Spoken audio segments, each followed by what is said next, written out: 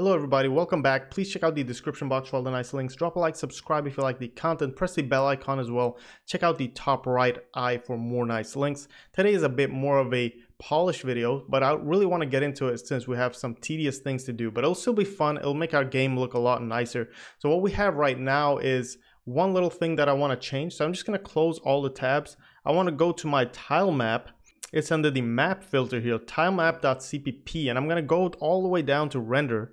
And it's a very small change. The thing is, we're showing all of the enemy spawner tiles while we're playing the game. I really don't want to do that. I only want to show them if we want to debug it. So I'm going to just Control X that section here, and I'm going to paste it under show collision inside this if statement. Now it's going to look a lot cleaner when we play the game. I'm sure you'll see it next time we run it. Now when that's done, I have a few things I want to do, some gripes that I want to fix. The thing is, we can't really see the item value, level, and type in the GUI for player. I really want to see that so we can debug the weapons later on. So first things first, let's open our item.h and let's create a few functions here just to get these three values. We have values for damage, all that stuff already in weapon, but for items we don't have these base value getters. So I'm going to do that. I'm going to call accessors here. I'm going to create a section for that, and I'm going to do a const short unsigned reference get type const, and I'm gonna make these inline just for fun because I want to start doing that. It's a lot easier. Return this type, and I can just Control D these, and I'm gonna rename these to get level and get value, and then change the type. Since those aren't short, we're gonna remove the short portion, and we're gonna say get level and get value. So just to recap quickly, make sure it looks exactly like this. Don't forget to switch these values in here, and also don't forget to remove the short and change the names. Otherwise, you're gonna have a lot of issues. Sometimes you'll get issues when you have these, you miss one of these consts. Since it's a reference, you wanna have both of these consts here.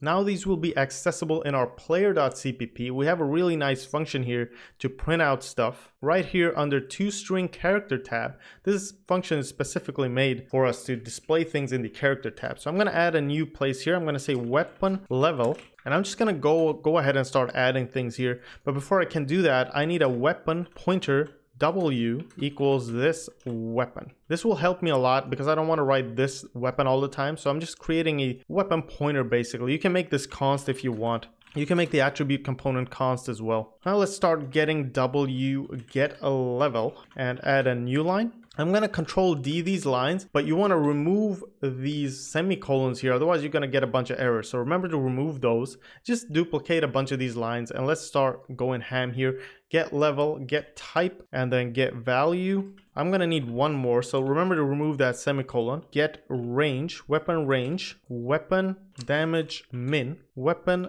damage max. Now we have a few more things here. Now we can see and debug our weapon directly in the game, so we don't have to go outside and kind of print out stuff to the console. The last part now is going to be to change these, get type with the new functions we created, get value, now to the get range and get damage min, get damage max. While we're at it, let's go into our sword.cpp and remove this printout thing because we're not going to need that anymore since we're already printing stuff out to the GUI inside the game. As we can see in player now, we have a function called get damage, and what that does is it actually gets the random value between the damage min and max, but this is also accounting for our damage max and min from our attribute component. I want to be able to see that in my GUI as well. I don't only want to see the weapons damage min and max because that's what's going to happen if we keep it like this. So I want to create a cool little thing where we're going to do, of course, get damage min and max, but within parentheses,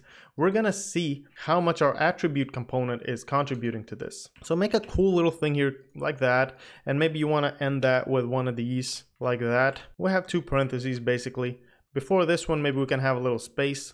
And inside these parentheses, what I'm going to do is I'm going to say this attribute component damage min. And this will allow me to get a better view of how much damage I'm actually doing. If you want, we can have that, and then we can just add that to damage min here, so we'll get the correct total value of our damage minimum, and then we'll show how much of that is coming from the attribute component. Now control D that whole line. Actually what we're going to do is we're going to remove this. It'll be a lot easier. Make sure to put the semicolon at the end here, and let's start changing this up. So this will be damage max, damage max, damage max, and then at the end here as well, damage max. It's always good to run your game a little now and then, all the time, just not to code a lot and then wait for it. You'll get a lot of errors and it'll be really painful. Now we can see what's going on. So we have weapon level 3, weapon level type 2, and then you can see the range here. You can see the damage min and max. The cool thing is we have a generation for our weapon. So every time you start a new game, you'll get a different type of weapon. Now I got a bigger range as well, more damage, max and min, all that stuff. You'll see that the damage is correct once you hit these enemies. Now another thing I find really annoying right now is that our text tag system doesn't really sit right with me.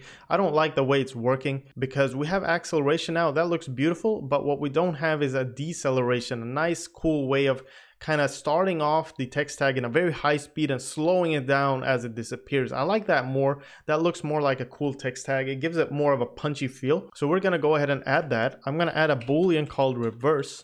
And this style is a little different. This is because I want to keep the acceleration if I ever want to use it later. We're going to use this as deceleration if the reverse value is set. So this might be a little confusing, but I'm sure you'll get it as we go. Make sure to change your text tag, not your text tag system. Add everything to our text tag inner class here. So add the bool reverse. And let's add a little value for this. I'm going to do that right after lifetime.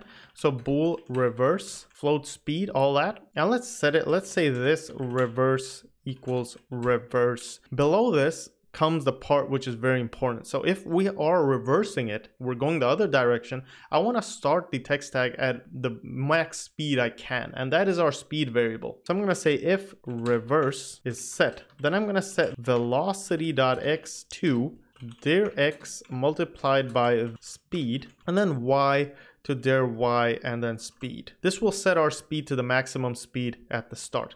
Another thing I want to do into this constructor is very important. I want to make sure our values get transferred over whenever our default tags are copied to whatever array we're copying them to. So reverse equals tag reverse, and then velocity equals tag velocity. Don't forget this, guys. Very, very, very important. Make sure it looks exactly like this.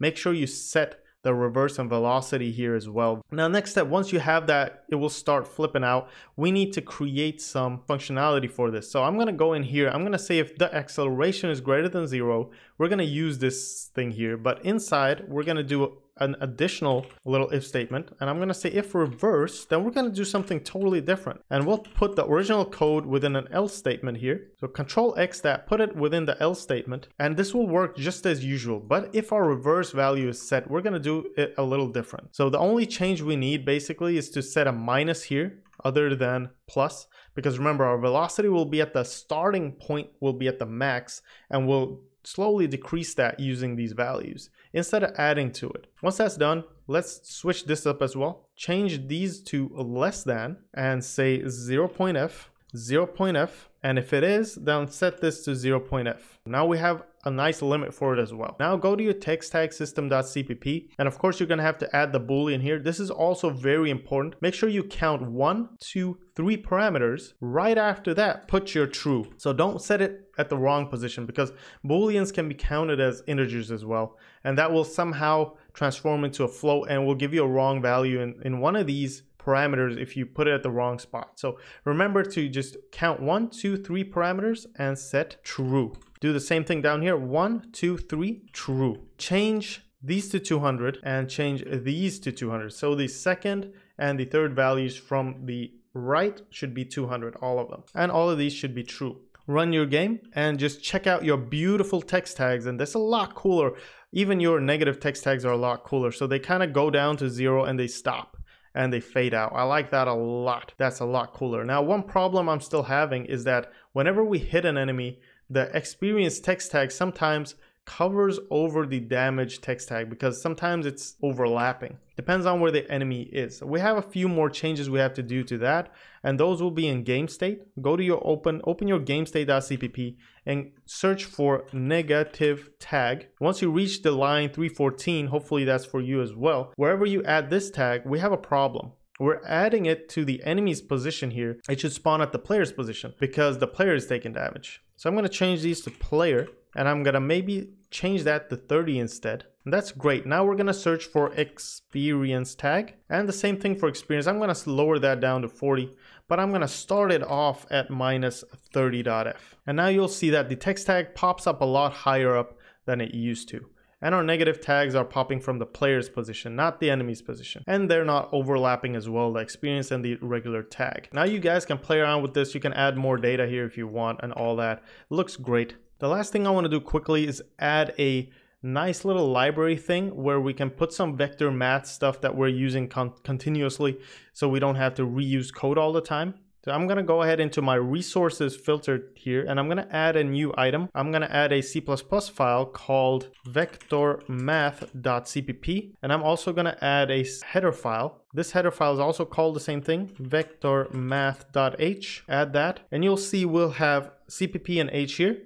I'm going to include stdafx.h in here, and here we're going to define a function called const float vector distance. And this is going to be the distance between two vectors. I'm not going to define it here, but what we're going to do is we're going to say const float x1 and copy the const float part, const float y1, const float x2, const float y2. So these are vectors. Basically, you can define another type of thing here. You can say sf vector 2f, and to do that we need to include SFML system, include SFML system.hpp, and we're also going to include math.h, and this will be vec2 and vec1, vector2f vec1. Sometimes it's easier to use vectors like that instead of x1 y1, but I want to define both because we're going to use these. Let's go ahead and define both of these. Jump into your vectormath.cpp, make sure you've included stdfx here .h and then vectormath.h. Also in the header file, make sure you included these two. Now we can get to the math part. Now it's very easy, it's nothing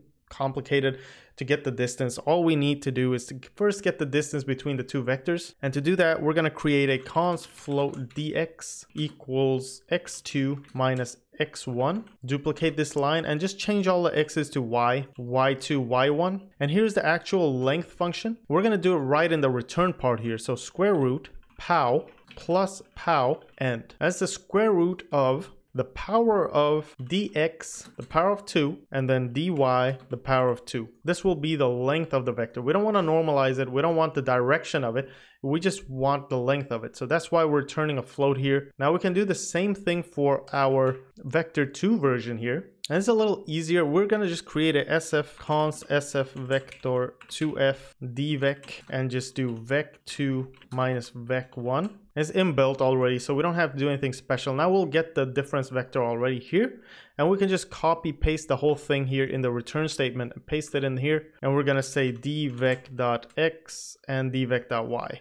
We're going to use this a lot, so it's really good to have. We can create a normalize function as well as soon as we need it. Sorry, I did forget to include it here. Let's create a custom section and let's include it. Include vector math.h. Always good to run to make sure nothing is bugging out. Good job, guys. It's running.